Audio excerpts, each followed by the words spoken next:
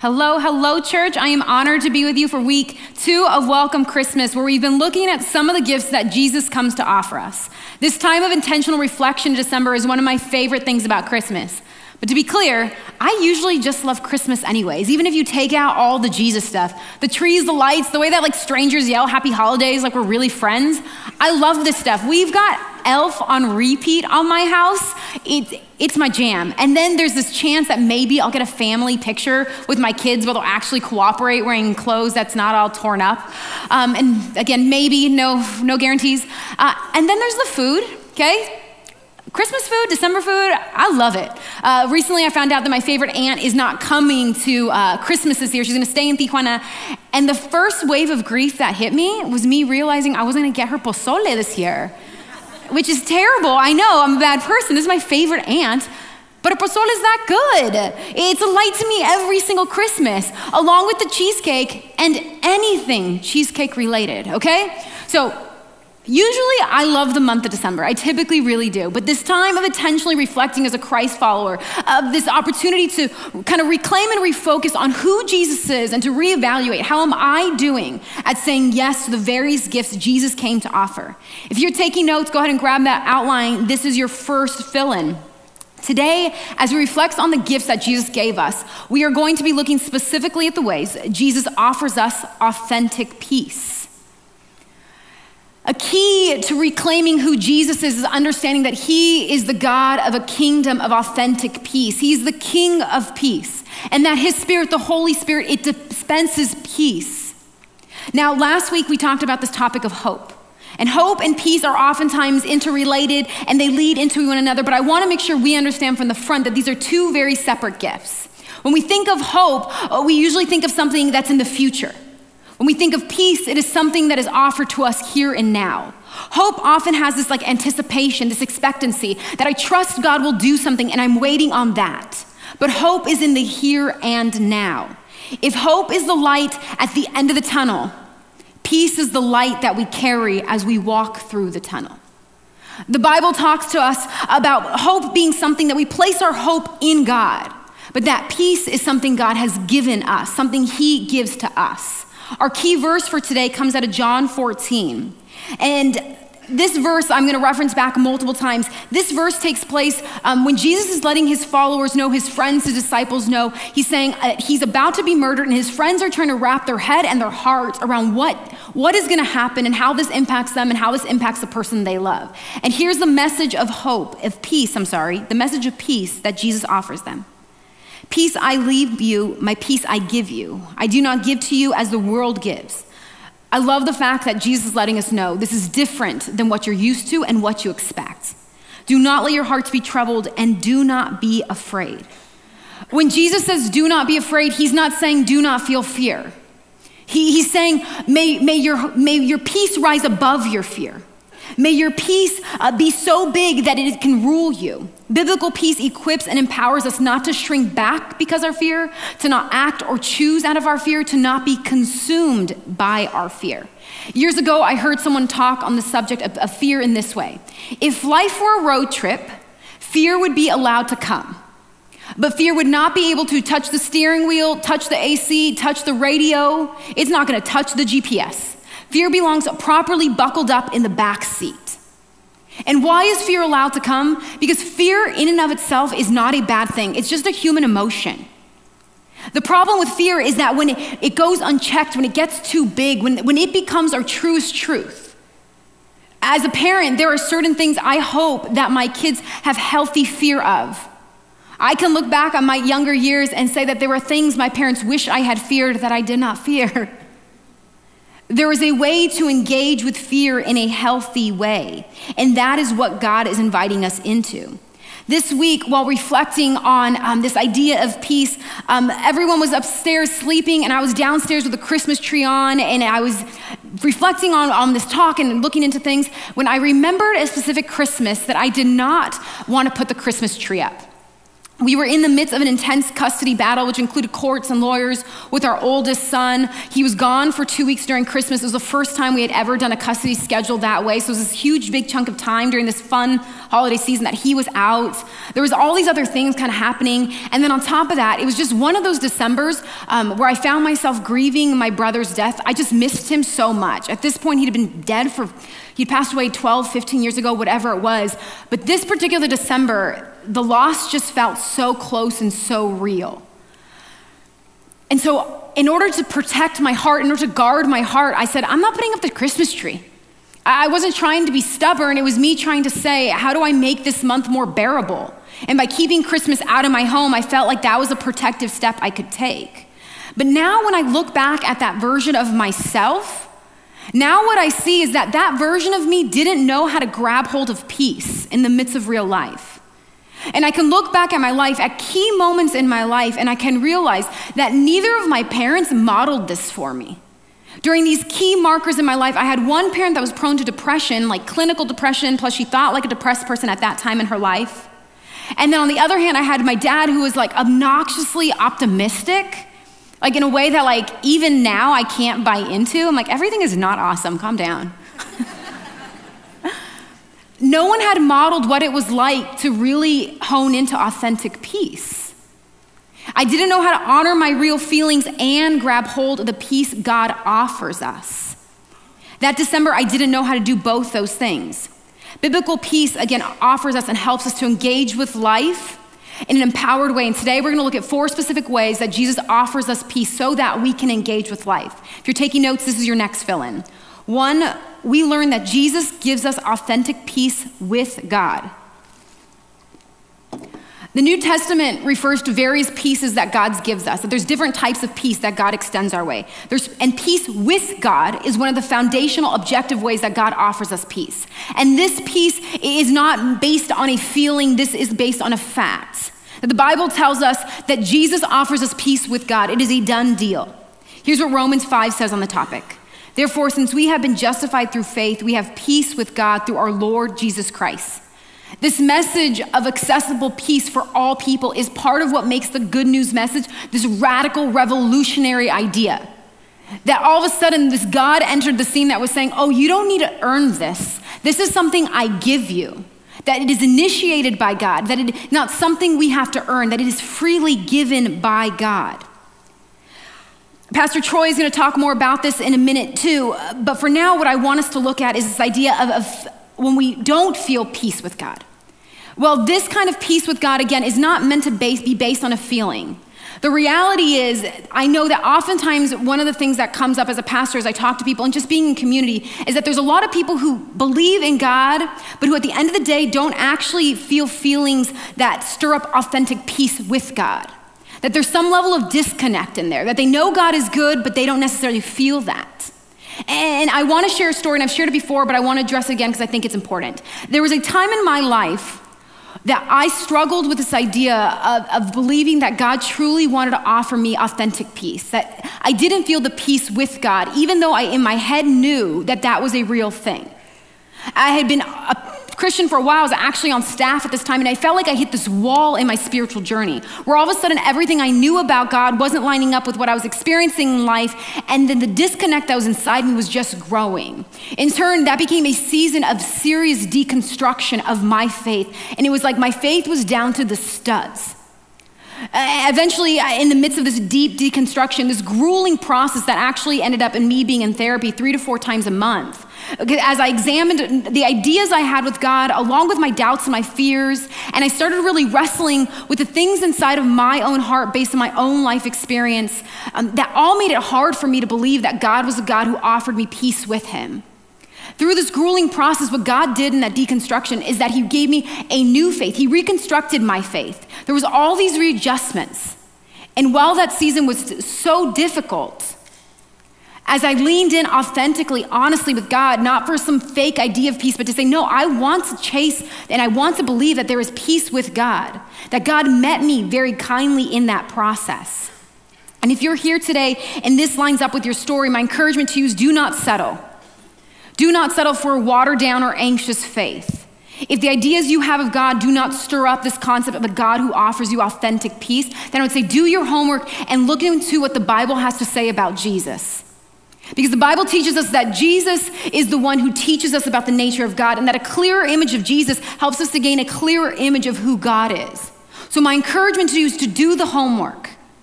Lean into those ideas, into what the Bible says, and examine what the hang-ups are in your own heart. And while Christians and other Christians can teach you a lot about God, my encouragement is to always also remember that some Christians have some real whack ideas about Jesus. You have to say yes to the ways that God is inviting you into this process. Nobody can do it for you. We're going to look at a passage here from Matthew 11. This passage was one of those passages that God really used to help cultivate these ideas of what peace with God could actually look like. Here's what Matthew 11 says. Are you tired, worn out, burnt out on religion? Come to me, get away with me, and you'll recover your life. I'll show you how to take a real rest. Walk with me and work with me. Watch how I do it. Learn the unforced rhythms of grace. I won't lay anything heavy or ill-fitting on you. Keep company with me, and you'll learn to live freely and lightly. Do you feel peace with God? Or are there ideas with God in your own life that require you to make some readjustments, to do some deconstruction for the sake of some reconstruction and better ideas of who God is? And if you're here today and you're saying, I feel so good with God, then I would challenge you to say, how are you helping other people feel peace with God? At home, in your community, at school, where you work, Starbucks, Target, you name it. Because when we know the peace of God, that peace wants to flow through us. And this is what I love about the Christmas offering. It's all about us offering tangible, meaningful peace to other people. When we help by financially supporting a home being built for a family in Tijuana, we help that family experience peace. When we help people who have been victimized by trafficking get the help they need, we help them experience peace. That video with Logan, this guy was in jail when he got to experience the peace with God and what that was like. And if you've given to Christmas offering in the past, you got to be a part of that. If you know what peace with God is like, may we be proactive at being conduits of that very same peace. The second way we can say yes to the peace Jesus offers us is by coming to understand, this is your next fill-in, we learn that Jesus gives us authentic peace in the midst of our circumstances. So earlier I mentioned that the New Testament talks about different kinds of peace. There's peace with God, and then there's this peace of God.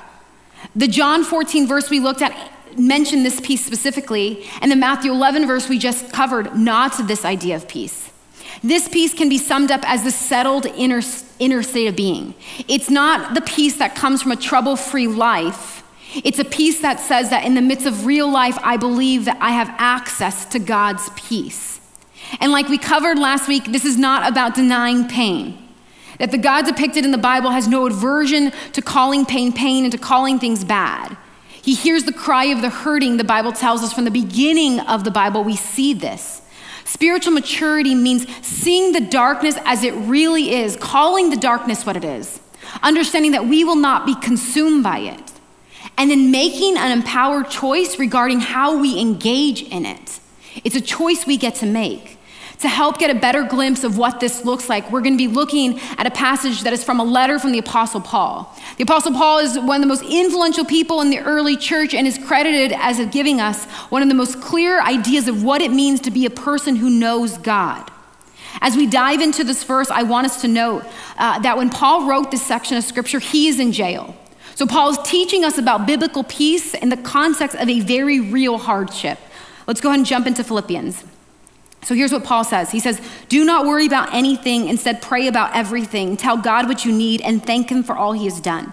Then you will experience God's peace, which exceeds anything we can understand. His peace will guard your hearts and minds as you live in Christ Jesus. And now, dear brothers and sisters, one final thing. Fix your thoughts on what is true and honorable and right and pure and lovely and admirable. Think about the things that are excellent and worthy of praise. Keep putting into practice all you learned and received from me and everything you heard from me and saw me doing. Then the God of peace will be with you. Paul is saying, let the God of peace be your tour guide. And then he's telling us from his method for how he has done this and how he has seen this work. He's giving us his cheat sheet. He tells us to cling to God with honest communication, to notice the good things God has done, to watch how we're thinking, to make sure we're focusing on the right things, and to continuously keep taking our next right step. Like Jesus told us in that John 14 passage, Paul is saying, do not let fear guide you. Do not let your fear guide you. Be present and attentive. Become a student to the God of peace. Paul goes on to say in Philippians 4, not that I was ever in need, for I have learned how to be content with whatever I have. I know how to live on almost nothing or with everything. I have learned that the secret of living in every situation, whether it is with a full stomach or an empty, with plenty or little, for I can do everything through Christ who has given me strength. The repeated use of the word learned here and this emphasis on Christ giving Paul strength, what this shows us, A, is that Paul is humble and he's teachable. But what Paul is also alluding to here is that this takes effort. That walking in the peace of God is something we cultivate. That while sometimes people talk about this instant peace they get with God, what I have personally observed is that more often than not, this is something we have to work on. That peace is a muscle we have to build. It's a process, I would say, we have to learn to surrender to. What comes to mind as I was studying these scriptures this week is the serenity prayer. This is a very well-known prayer. It's going to be here on the screen for you. It says, God, grant me the serenity to accept the things I cannot change, the courage to change the things I can, and the wisdom to know the difference. Peace is full of empowerment and it's full of surrender. It's full of this action and this responsibility to take, which Paul shows us, and it's full of this need to let go. When Paul says, I can do everything through Christ who gives me strength, he's in jail. He's not winning by any definition, but he's trusted that God is going to offer him peace regardless of the circumstance in which he finds himself. As I was studying this concept of peace this week, I kept thinking of my friend Don who has Marfan syndrome. It's this genetic disorder that ends up creating some dangerous complications and chronic pain. Dawn lives her life every single day knowing that in this life, Marfan's is not going to stop or go away. And what Dawn has decided to do is to live her best life regardless of the outcome, regardless of the lack of resolution. So even though she's had to accommodate her life in all these very real ways because of this thing that she cannot control, she has chosen to grab hold of peace and to say, I'm still gonna live fully to my capacity. And I watch her do it, and I see her live in peace here and now. In fact, Dawn has become this ruthless, relentless person at believing that peace is accessible no matter the circumstance. Living with her chronic illness and coming to terms with that, coming to peace with that, has taught Dawn that peace is truly accessible to all of us. Even in the situations that are not perfect, even with all the limitations that are very real. And this isn't special to Dawn. Dawn is special, but this isn't special to Dawn.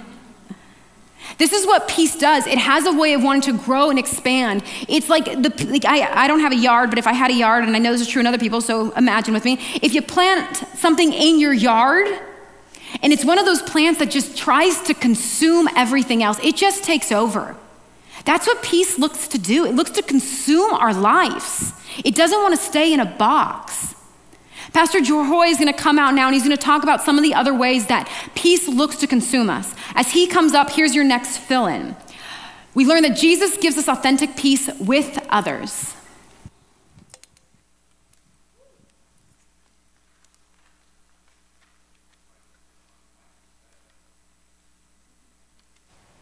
There we go. Can you hear me? Yes, it's on. Pastor Carla did a wonderful job, right? Sharing that Jesus gives us authentic peace with God and in the midst of our circumstances. And now, Jesus gives us authentic peace with others. As one of your pastors, I have to be transparent. I need to let you know something. That sometimes, not all the time, but sometimes people get on my nerves.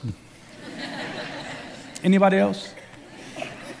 And like my cousin used to say, I have all these nerves in me, and you're getting on my last one. Sometimes people, no one in here, of course, but people, they irritate me. They can frustrate me. They've hurt me. Has anyone else in here ever been hurt by another person? Have any of you ever disappointed or hurt anyone else? I know that I have. Why? Because we are imperfect people doing life with other imperfect people. You see, we work with them, we live with them, we go to school with them, we serve with them. They yell too much at sporting events, way too much at sporting events.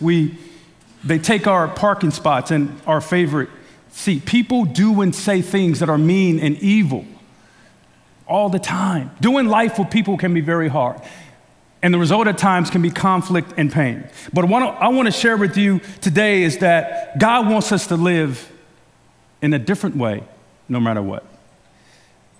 Romans 12:18 says this: if it is possible, as far as it depends on you, live at peace with everyone.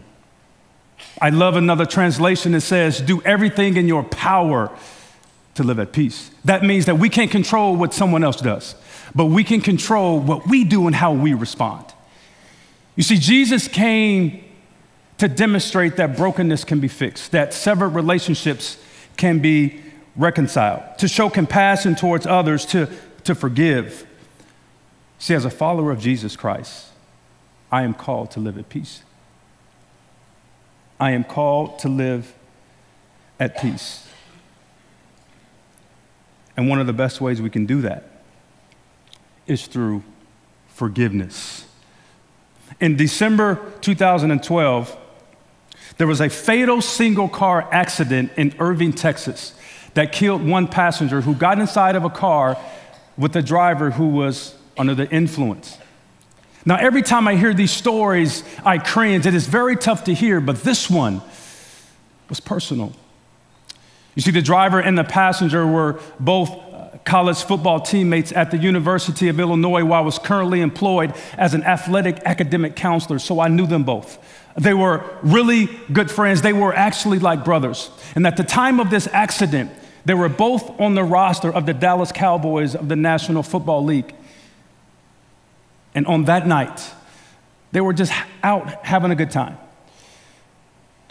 until Josh Brent got behind the wheel of his car under the influence, driving 110 miles per hour in a 45-mile-per-hour zone with his buddy Jerry Brown in the passenger seat, both not wearing their seatbelt. And then it happened. Apparently the car hit a curve and the car, I guess, flipped at least one time. And when the police showed up, they saw Josh Brent trying to drag Jerry Brown away from a capsized burning car.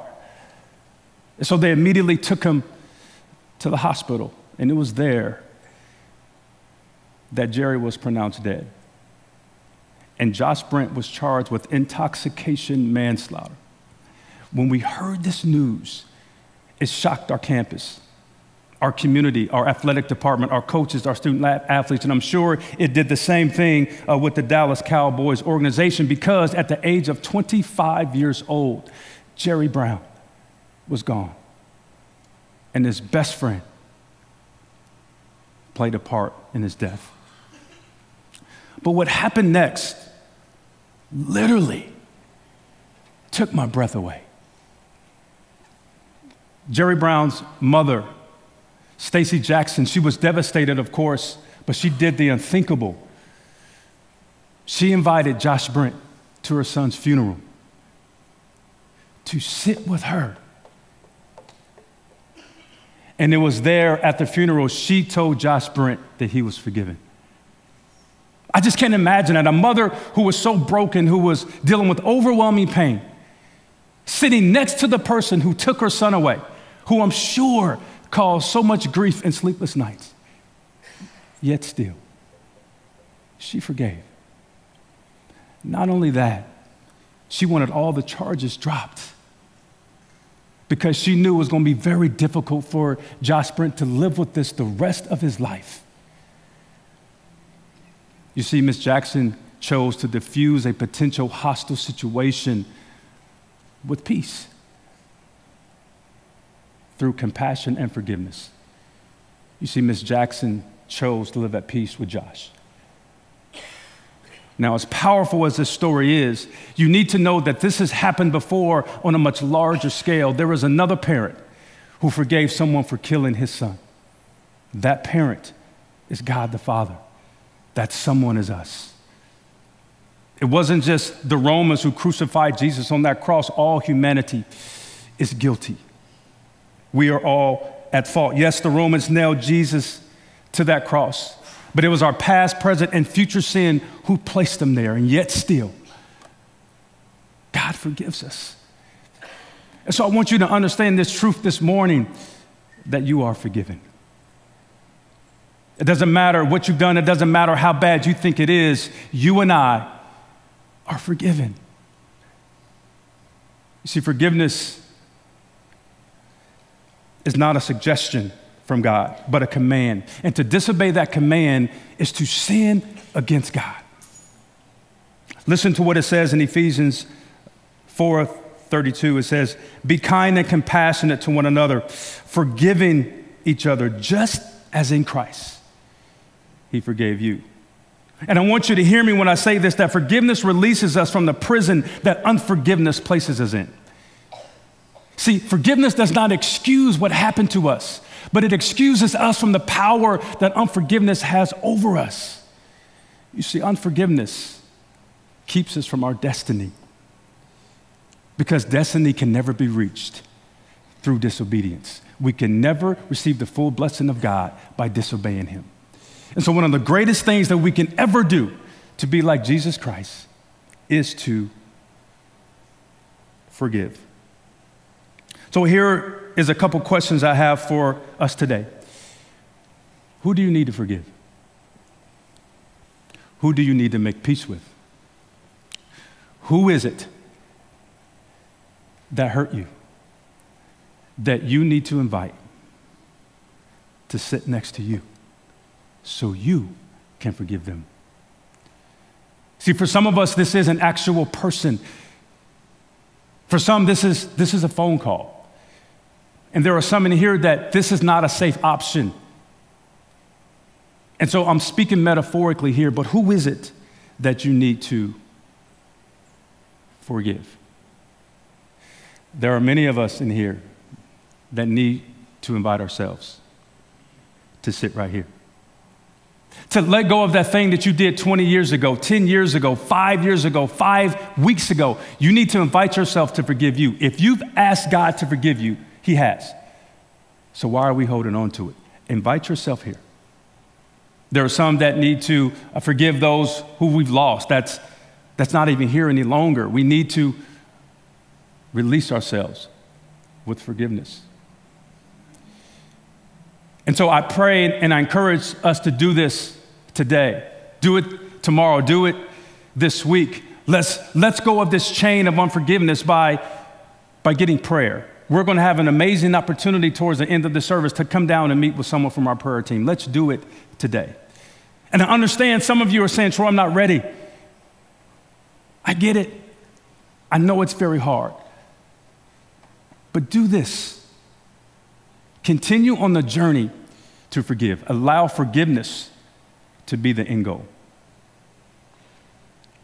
And I know some of you are thinking, "I just don't have the strength to do it." I understand that. But God does. Just ask Him. Why? Because He understands.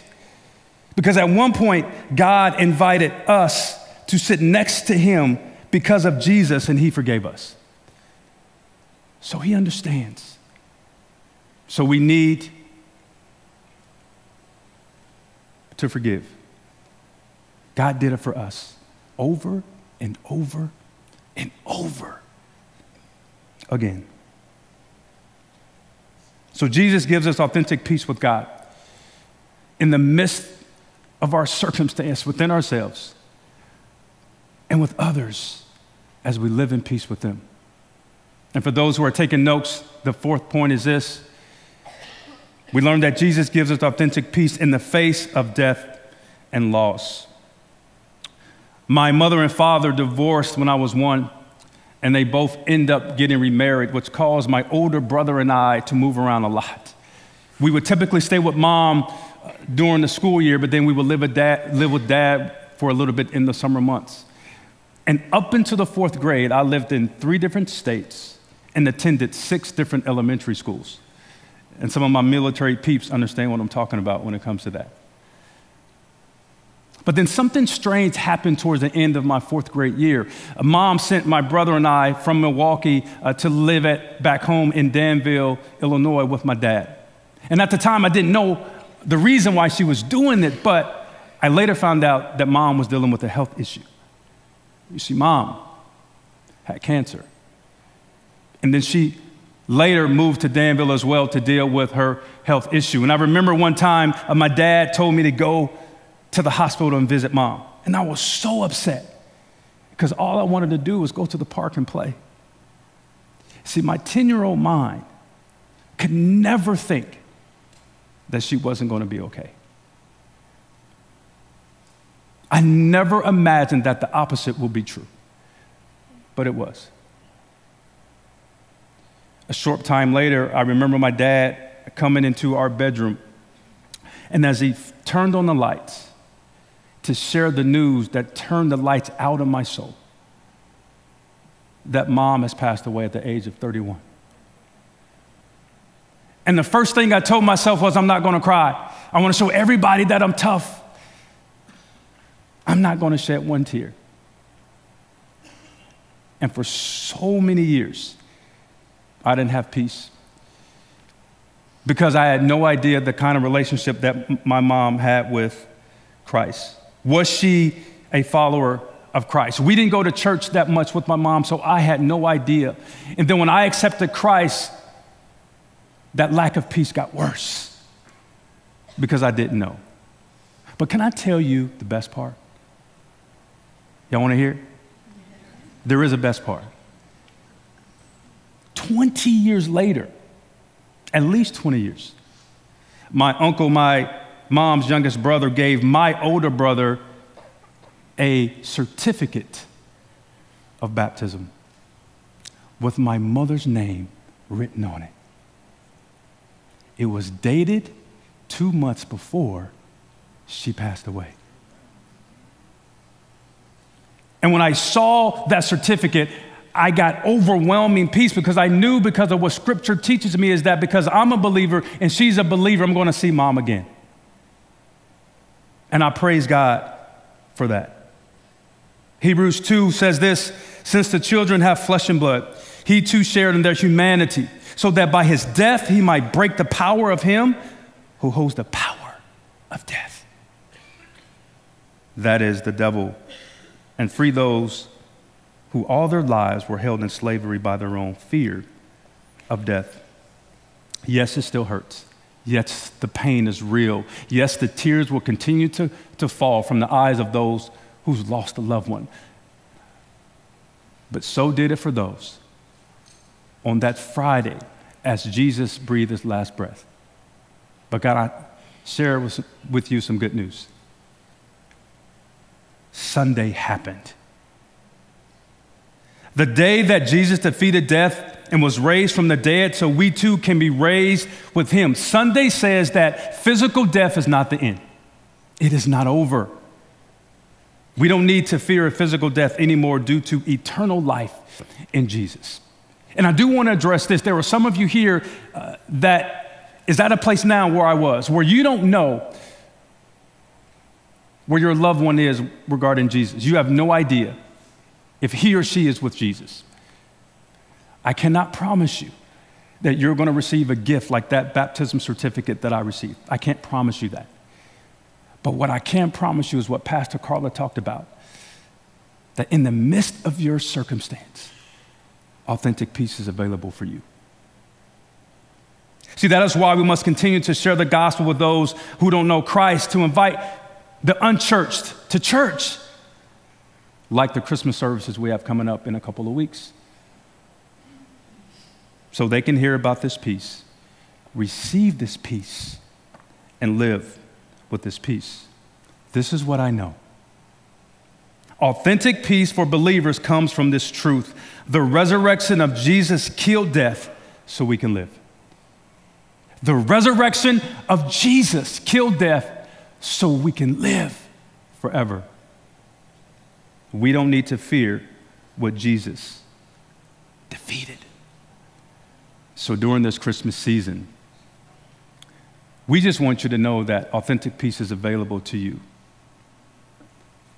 from Jesus and only from him. And so if you want to respond properly to this, the only way to do that is to receive Jesus as your Savior and your Lord. Pastor Carla talked about this earlier, that Jesus created peace between us and God so we can be with him forever. Let's respond. And if you are looking for authentic peace, call on the one who is peace.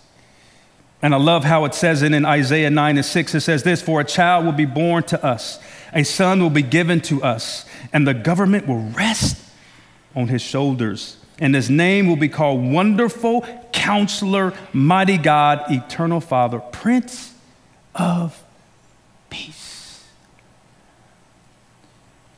And so I want to encourage you all this Christmas season to open that gift of peace. And so we're going to close this service by listening to one more worship song. We're going to have our worship team come out. And if you're a part of our prayer team, I would love for you to come forward. We're going to listen to this last song. And as the song is playing, listen to me. If you want prayer during this song, come down to the front. Some of you may need to deal with this unforgiveness. Some of you may need to deal with not having enough authentic peace. But just come as the song is playing and meet with someone on our prayer team. But before we do that, I want to pray. And I want to specifically pray for those who may be here today,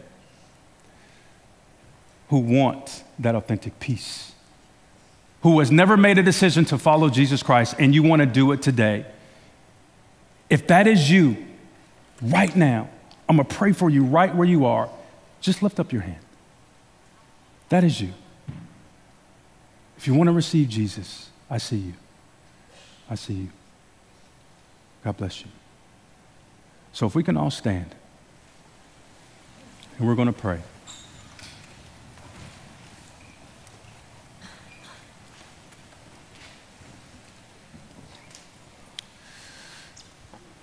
Pray with me. Father, you say in your word that you desire that all people be saved. And so you sent your son, Jesus, to die so we can live. And so for those who raise their hand today, they want to receive salvation because of their belief in the life, death, and resurrection of Jesus Christ. So God, I ask you now to forgive their sins and invite them into your eternal family forever. And for everyone else, God, I pray that you help us deal with the issues that can keep us from having authentic peace. So as we go and celebrate the birth of your son, I just pray for a birth of authentic peace within us. So God, I pray that you would be with us. As we hear this song, A Beautiful Name, I just want everyone to remember that a beautiful God created a beautiful you so we can worship a beautiful Savior. In Jesus' name I pray. Amen.